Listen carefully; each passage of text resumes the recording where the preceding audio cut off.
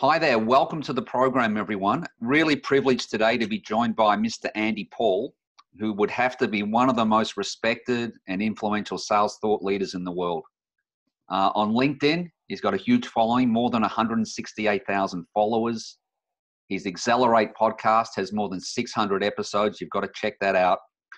And he's the author of a couple of books at least. And one of those books was ranked in the top 20 sales books of all time by HubSpot. So without any further ado or introduction, welcome Andy Paul to the show. No, Steve, thanks for having me. Quite a nice introduction. Well, I think you've earned it. You've earned it. And we're up to 701 episodes now on the podcast. Wow, that's awesome. Over 700. How long's that podcast been going? 3.5 years. Wow, 3.5 years, 700 episodes. That's like 200 a year. Yeah, every couple of days. A while there, we were cranking out several episodes a week. Yeah. Wow. Pretty impressive. Well, thank you. Great library there. Really great library. I've listened to quite a few. All right, Andy, let's get into it. I wanted to cover a few subjects here. First off, I'd like to get your thoughts on what is the role of the sales function in the modern corporation, and what is it? What should it be? When we think about the transient nature of competitive advantage and so forth, what are your thoughts on this? And you're talking about the actual salespeople themselves, right? I mean, it's at the highest level, the function of sales. Somebody summed it up once recently, which I thought was great. It's get them, keep them.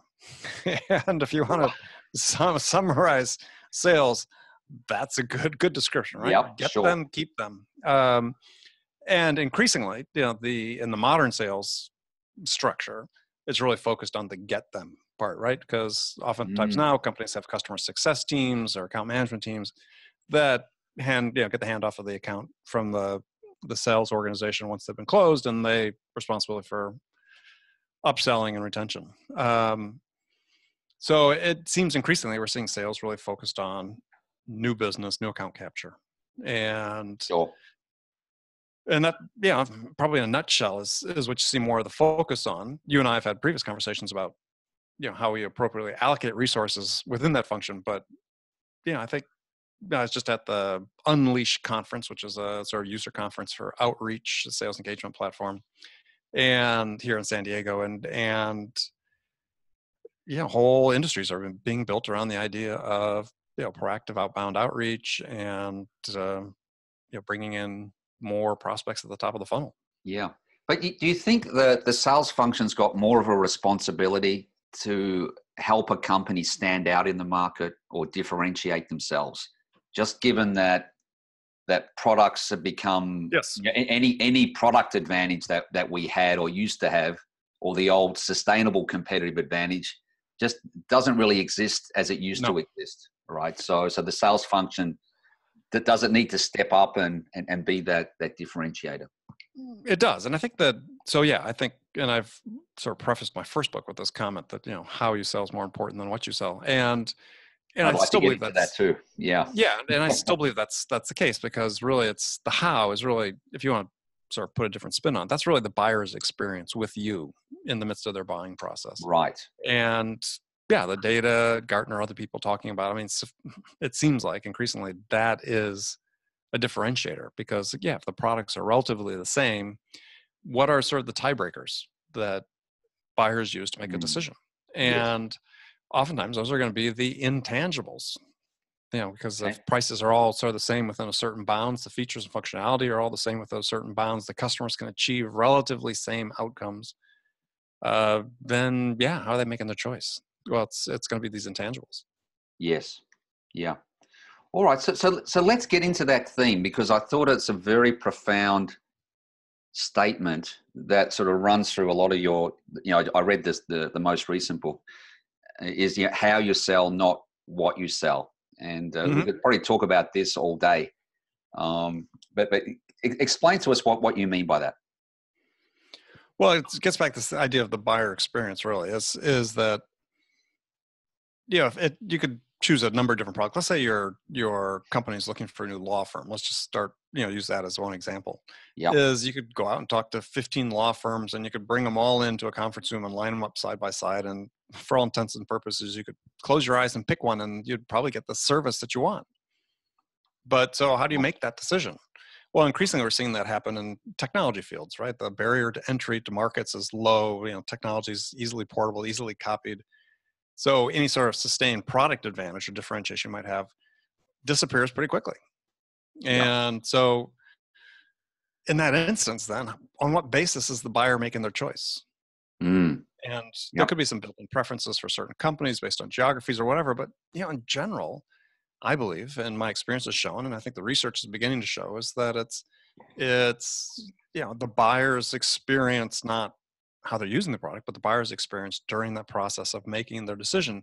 Are you able to come in and help them navigate that reasonably quickly, enable them to be able to make a decision with the least investment of time and money possible? And that's really what companies want to do. I talk about this in the book. Jeffrey Colvin wrote, best-selling author, in one of his books included a statement that companies now view the ability to gather information quickly to make good decisions without tremendous investment. They view that as a competitive advantage because when they're making the decision to change or to invest in something, well, they're doing it with a reason, right? They've got a business case. This is going to help us grow the top line. It's going to help us defer the bottom, increase the bottom line, reduce costs, whatever that outcome is they want to achieve. Well, why do you want to spend a year to make a decision on something that you could make the decision on in 6 months if somebody would help you do that? Yeah, absolutely. Absolutely.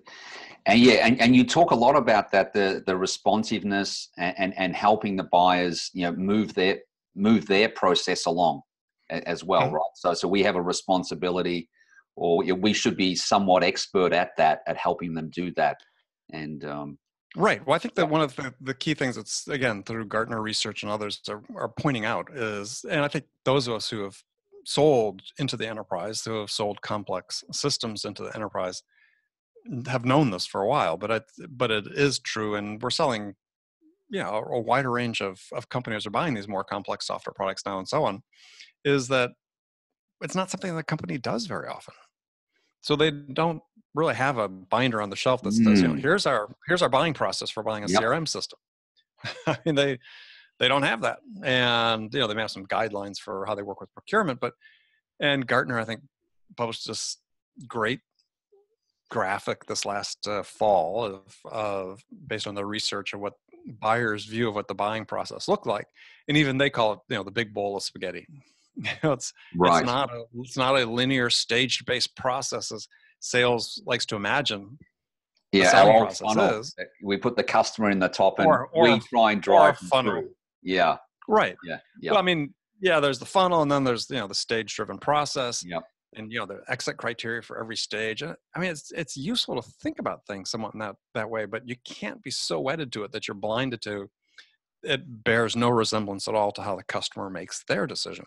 Yes. So I think increasingly we're going to find that part of the role of a seller in a business to business, again, more on the complex side, is to be able to help the buyer understand how they make decisions in this for buying this type of product. And so it's a collaborative thing. You're going to get in. And there's been some authors that have been writing about this like Sharon Drew Morgan have been writing about this for quite some time.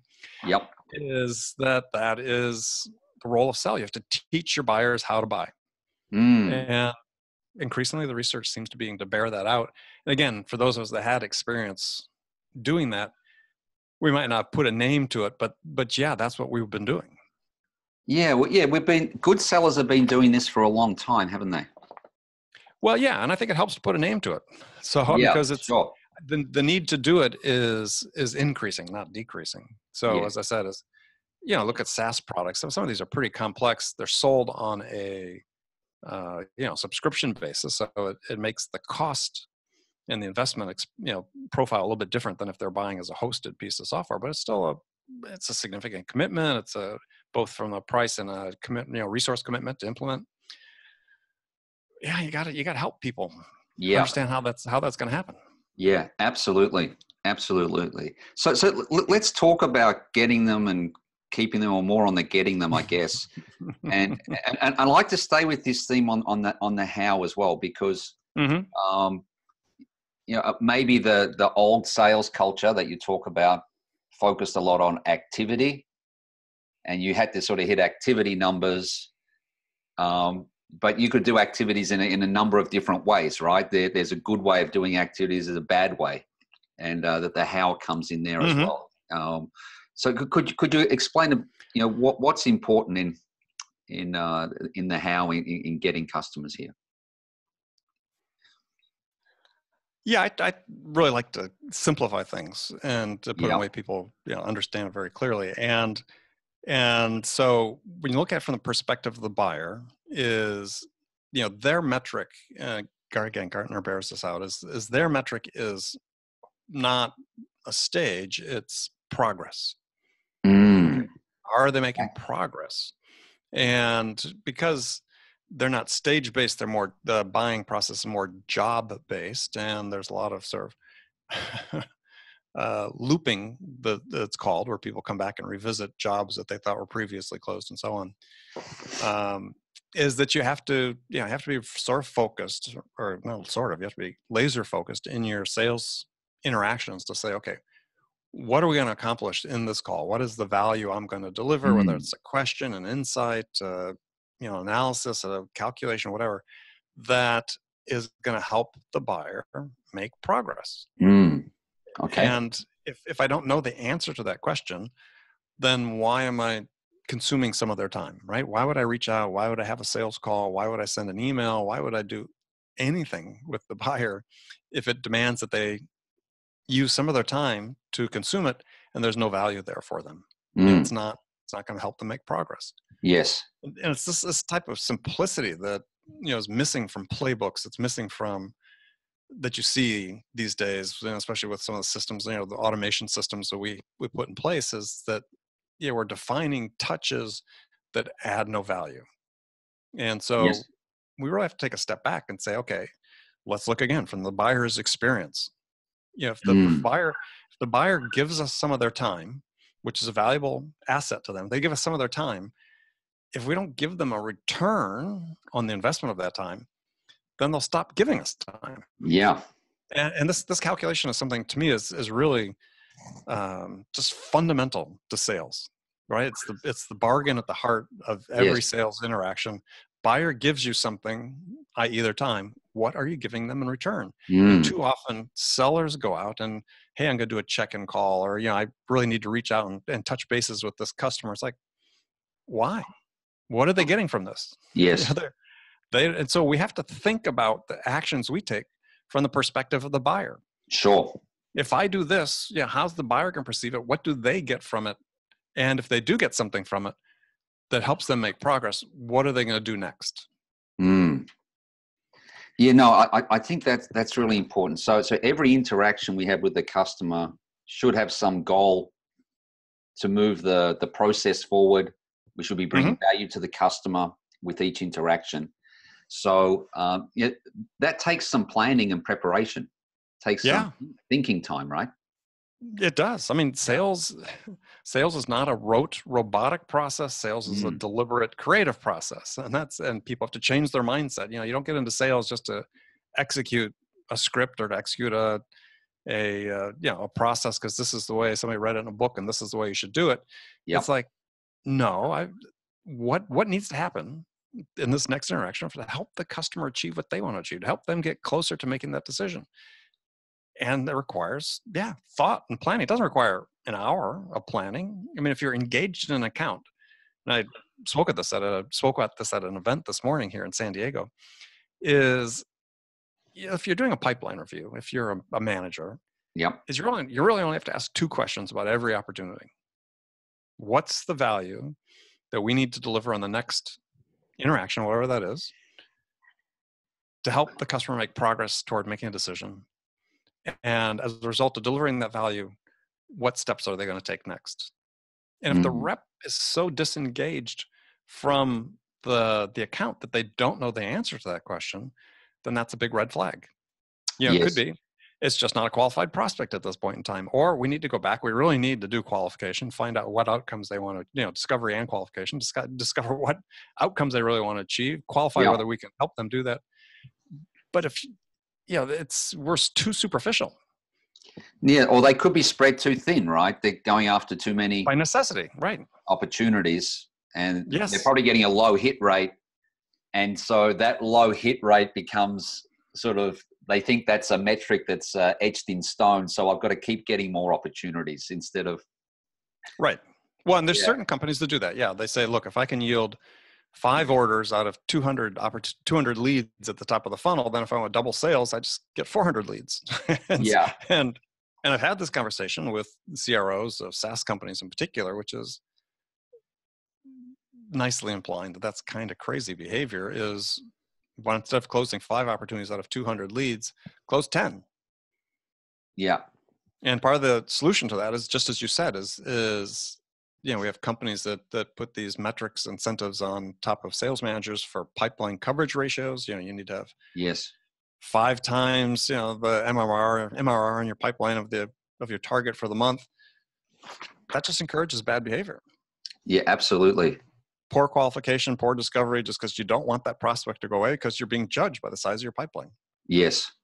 Hey, Andy, do you think there's some danger of some groupthink happening in the sales profession, say like specifically the SaaS companies, but others as well, where they're picking up on some of this data on close rates and lead to close ratio and so forth from different surveys that, different consultancies do and publish, and it sort of gets its own momentum, but it might not actually stand up to much scrutiny. Like, what are your thoughts on that?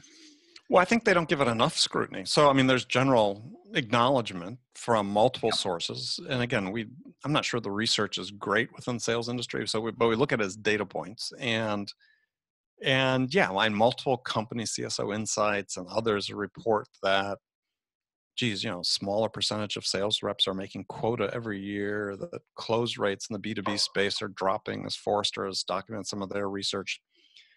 So sort of collectively as data points, that's saying, well, okay, everybody's rushing to jump on a specific sales model, but it doesn't really seem to be working. There are people point to the unicorns. They'll say, okay, well, this company is growing really fast. And they say that's because of the sales model. Well, no, it's not because of the sales model. It's because they've got the right product at the right time that people need. And the fact is, that the failure rate. It would have been successful with any model, maybe. Well, yeah. And I think you can make the argument, given, this external data we see. Let's not follow Apple's sales model, right? Yeah. Apple's success is not because of the sales. Let's be fair. Yeah. And for all those companies, there's a lot of factors that contribute to their success, including just flat out luck. That's for certain points of time, fortune conspired to help them, not all the time, but sometime.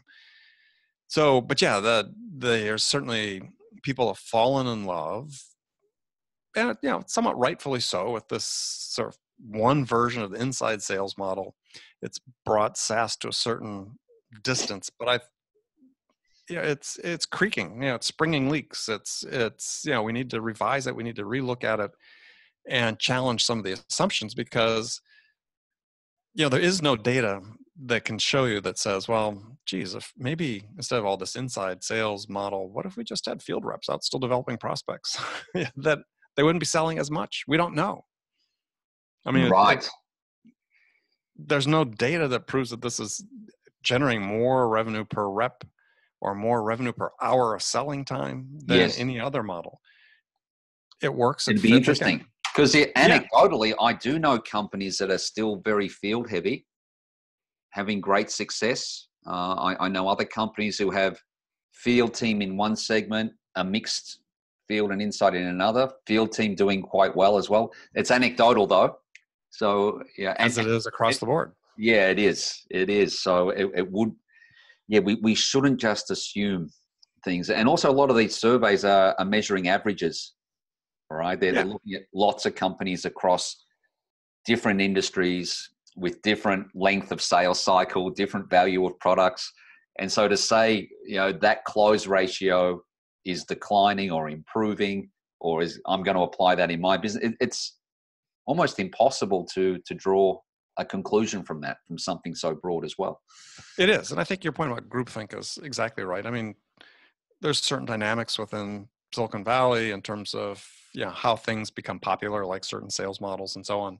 Yep. And then it becomes, you know, broadly applied, right? This is the recipe. Everybody follow the recipe.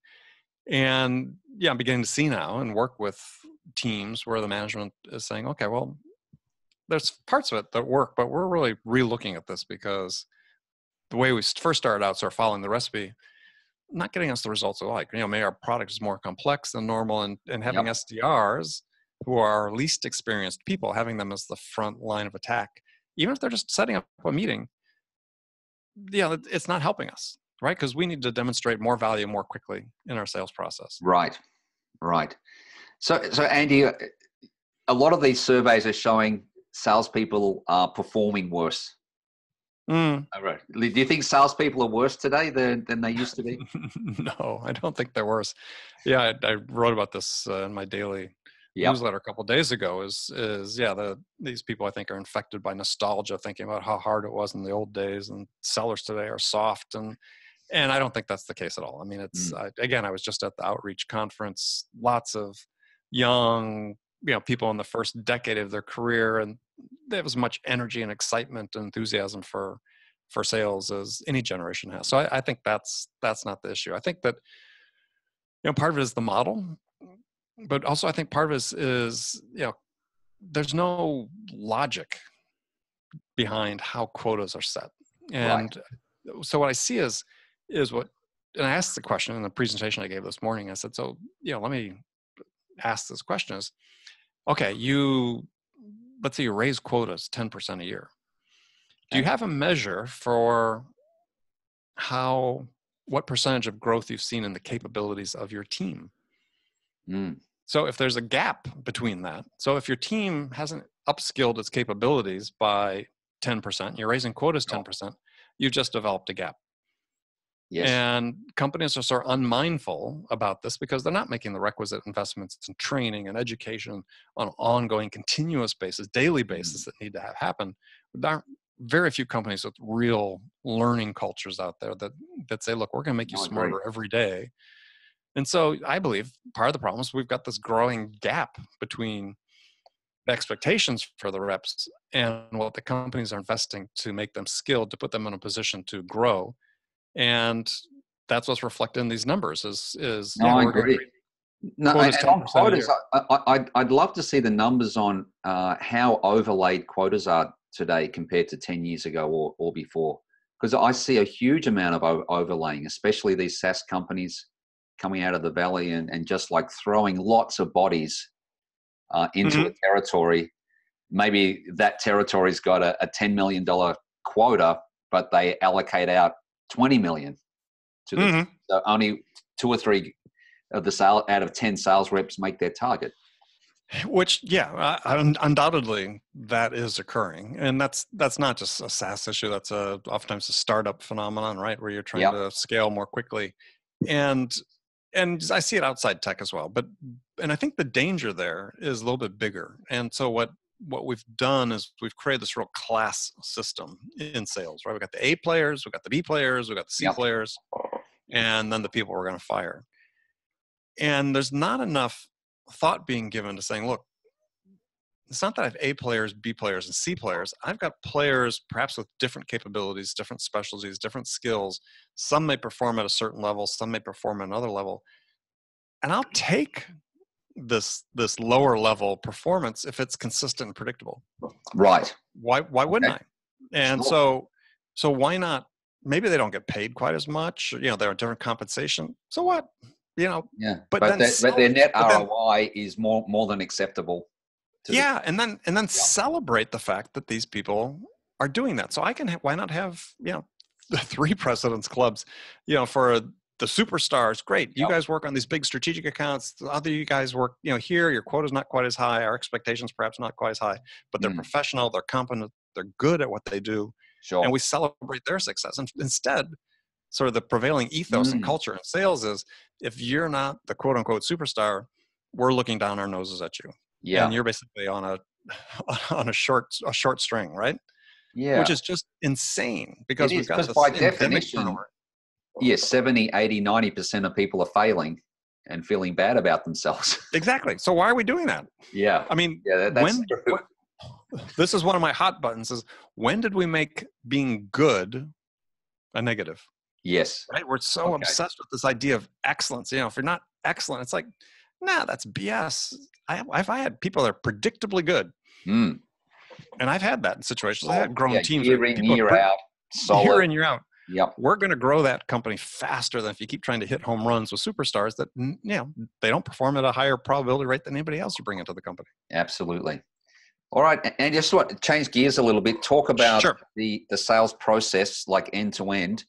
And we know there's a lot of focus on prospecting and getting new accounts, or Mm-hmm. that outbound component. So what sort of focus should that have versus like the discovery side of the process? What's your view on that? Well, this is like the third rail of sales. Yeah. And you don't really want to touch it. Yeah, I think we become obsessed with this idea of, top of the funnel. I mean, you need to have prospects. Of course, you need to have prospects. There's no argument. Yep. But we've created whole industries around this idea of lead gen and new business development and so on. And yet, that's fine. You got to have prospects, but it's what happened next that's way more important to getting an order. Yes. Right? Okay. You have to do discovery. You got to do your needs analysis, your qualification, disqualification, equally as important, if not more important than qualification. There's so much that goes on there. I think you call it middle of the funnel activities, but Yep. to me, that's the core sales. Now, you notice in my books, both of my books, I don't really talk about prospecting much because, I assume that you do what you have to do to get leads. Sure. But you can have as many leads as you want. If you can't execute on those leads, you're going to get these low close rates that we see in sales today. And so I want to focus and say how, in my career, I didn't run 5X my pipeline. And when I work with teams, we try to bring that down as low as we can, because we want to close as high a fraction of deals as possible. Mm. So we need to empower and enable our sellers with the skills to be able to do that. And instead, we're just saying, look, let's just get as many leads as we can at the top of the funnel, and then we'll accept a relatively low close rate because it's predictable. Yes. As opposed to saying, well, fine, but if I'm spending money to generate 100 opportunities, let's invest even more to do a better job once they're into our sales process. And I agree, and I don't understand it. I talk to a lot of sales teams or sales leaders just so enamored with that front end of the pipeline and loading more in, and just assuming their experienced sales account managers can manage the sale from there, but not really having a solid process or a structured process or even a philosophy on how they do that. Yeah, well, I think that the part of the reason for that is that we now have these tools that give us a tremendous amount of visibility into what's happening at the front end of the funnel in a way Yes. that we never did before. So, there's a degree of certainty about that There is. somebody gravitates to, right? Because there's so much that's uncertain about sales. It's just our human nature. I'm going to gravitate to those things where I can have data that I can point at and say, great, here's a fair amount of certainty about what we're doing. Whereas once you start getting into the rest of the sales process, it's not quite as certain. There's more uncertainty. There's more human variability because now you're really getting into the human to human interactions. Yes. And that's harder. So, I understand to some degree, but I think it's something that really needs to be reevaluated in terms of people really understanding what makes the deal close. Mm. The fact that somebody's a prospect doesn't make them close. It's what happens after that. Yeah, for sure. So what are the key components? Like, we could again talk all day on this. What are the key components of a strong discovery type of process here? Well, I think we've seen, discovery sort of, given it, like everything, people want to be more scripted, and we need to get this issue about, are we educating our sellers enough about business and about their customers? Yep. So we'll say business acumen and customer acumen. Are we giving them enough of those two things to enable them to really understand how business operates and to do effective discovery. And I think one of the things is, we're sort of stuck on these tropes of the past about discovery. So, one of my bugaboos that I counsel people and coach people not to do is don't ask about pain points. Mm. I think when companies are investing, for the most part, and my experience has been this, is that they're investing to achieve a certain outcome. It's a goal, it's an objective. Yep. They're here and they want to go there. Okay. So how do they span that gap? What are the challenges standing in their way of getting from here to there?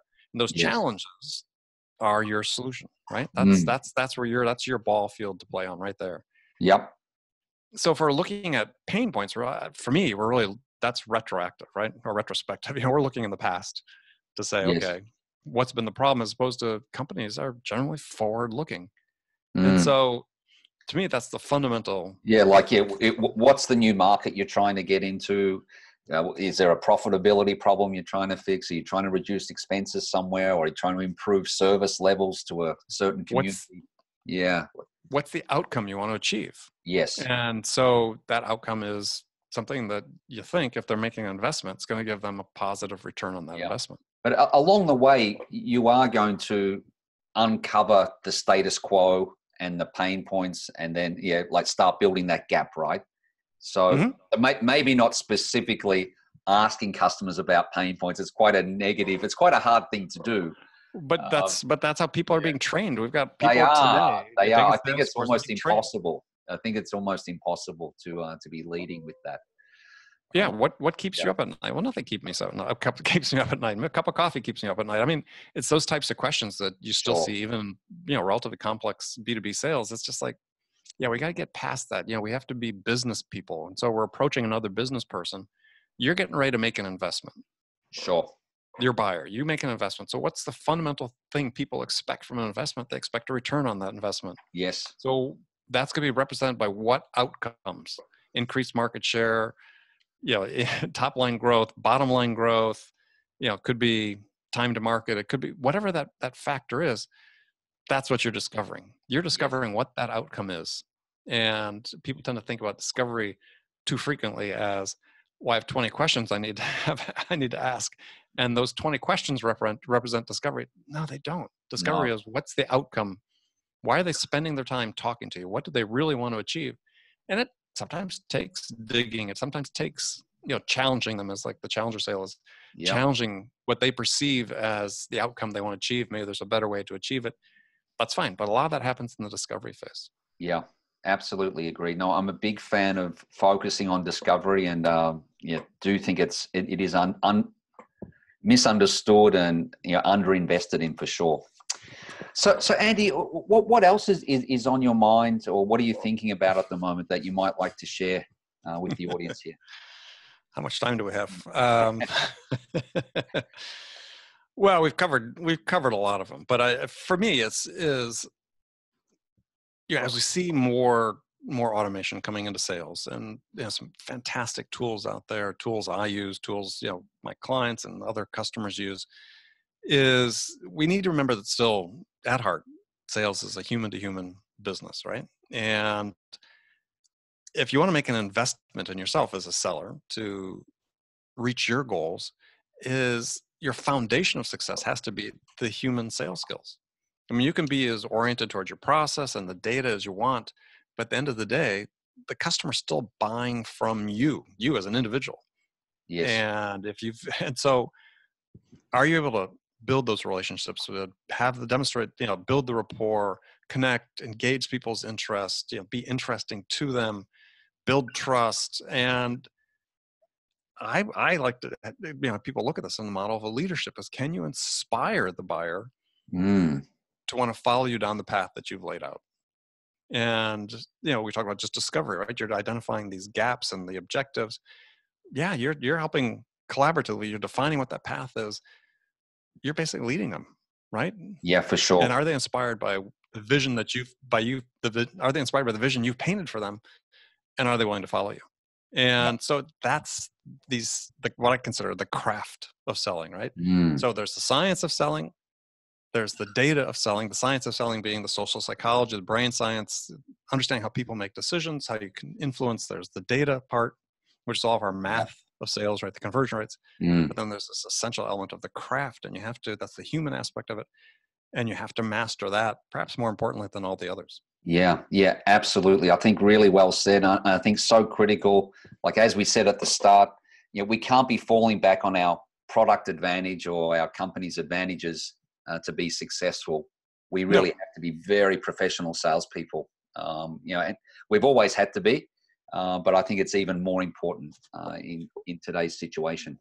And I would encourage people to Yeah. sort of rethink their self-image about what it is they're doing, and say, okay, well, if job one, what's the first thing that has to happen before somebody will buy something from you is you do have to form this connection, this relationship.